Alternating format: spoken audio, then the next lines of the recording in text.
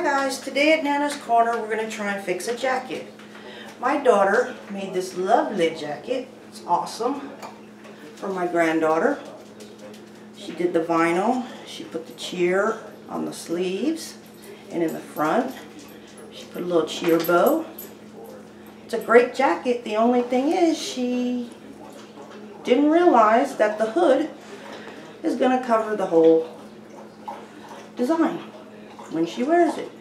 So what we're going to try and do is cut this hood off and make kind of just a regular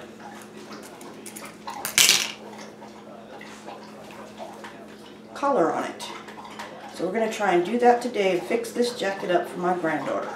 So let's get started. Okay, so what I've done is I've laid out the jacket on a cuttable mat right here that has your measurements on it, and I've lined the edges of the corner, the little points of the collar up on a line, from this instance 9, and I've pinned them down to keep it straight and flat. Then I went and took my ruler and lined it up right where the collar starts to curve up. And that's our baseline where we're going to do our measurements from. Then I took a piece of chalk and just went right straight across there along the ruler. And from there, we're going to measure up a 1/2 inch and then another 1/2 inch. And the reason for that is we're going to make a hem. And so we want a nice even hem to go across. So we'll mark. We'll line up the one, and we'll make our 1/2 inch and then another 1/2 inch marks, and we'll go the same way across. And then what we'll do is we'll just connect those lines. You want to make sure your fabric is straight to begin with, or else you'll have a crooked cut. Okay, let me do those lines and I'll come back. Okay, so I've got the lines drawn. There's 3 lines. You're not going to cut, remember, on all of them. This is your baseline right across the collar. Then that's your fold line. And the last line that you make here is your cut line. So you can either cut it with scissors if you're good at pretty much halfway decent straight line, or you can take one of these, what are they called? The rotary cutters, which cut very well, but make sure you have a mat under it. You don't want to cut your counter or your table. And you're going to line that up right where you want it. Press down and then just go right across that ruler. Make sure it's cut. Before you move the ruler, always make sure it's cut. And there you go. Simple as that. Okay, let me show you a little trick. What we're going to do is we're going to fold this over in 1/2 inches where we marked, so we have a nice neat hem. But sometimes it's difficult, especially if you have stretchy fabric and it doesn't want to stay. Get yourself a piece of cardstock, cereal box, any kind of cardboard, not just so it's a little bit stiff, not just a piece of paper, and cut it at a 1/2 inch or whatever you're trying to hem at. Mark it a 1/2 inch so you can keep it. And what you're going to do is you're going to line it up right along the edge so you know exactly where the 1/2 inch mark is.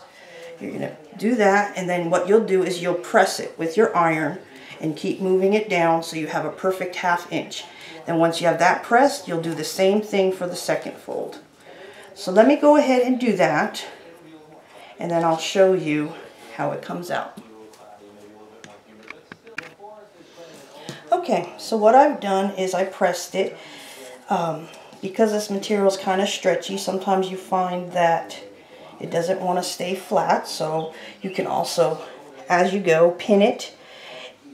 And what I did was I pinned it from the other side so that when I fold it again, it's easy to get the pins out. So what you would do now, once you have that one side, you can either go ahead and sew right on the edge, or you can just keep it like that pinned, and then you will flip it over again using your little guide. And you can take this pin out and replace it right there to hold it. Did you see that? Let me show you one more time. We're going to put the guide in.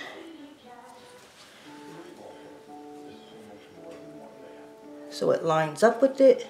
Take this other pin out. And you will just right on the edge of that guide, slide that pin in, and there you have your hem. And you can just pull, unless you catch the cardboard, you just pull it right back out. Okay, so let me finish that up and then I'll come back to you when I'm ready to sew it. Okay, I'm back. So I have it pinned up, a double hem here. It's under the foot. Threads are in the back. And what we're going to do is it's lined up. Let me bring you in a little closer so you can see.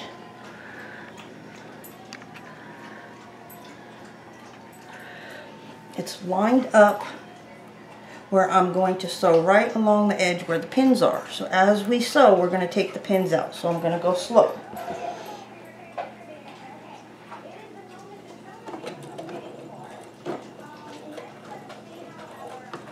And you want to remember to reverse to lock your stitches in, and then go forward. And just go slow and straight. When you come to a pin, stop, pull it out, and just keep going.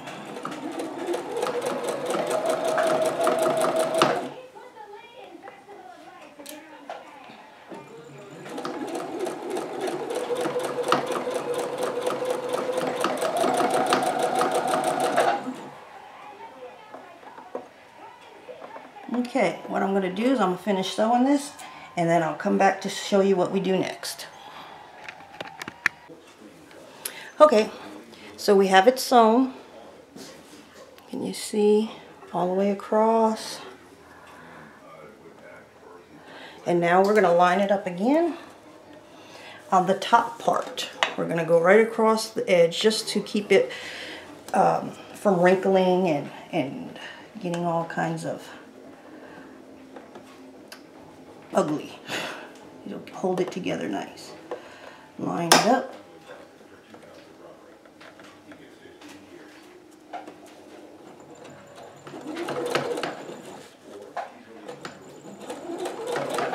Make sure you lock your stitches by going in reverse. And then just sew straight along.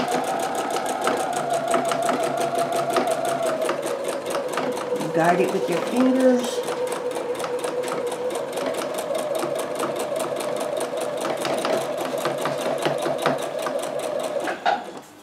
Sometimes where your seams are that were already in the hood, you have to help it work through. Or you'll break your thread like that. Okay, and there you have it. The hood is off. The collar's hemmed. Simple fix. So now you'll be able to see what you have on the back. Simple. Alright guys, thanks for watching the video. I hope you enjoyed it and I hope you learned something. If you did, leave me a comment and let me know what you learned. If you liked it, give me a thumbs up, and don't forget to subscribe and come back so that we can do some more DIYs together. And if you're interested in the jacket, maybe for your daughter or your granddaughter, if you'd like one made, I'll leave the link to my daughter's Facebook page in the description below. Thanks a lot for watching. Bye.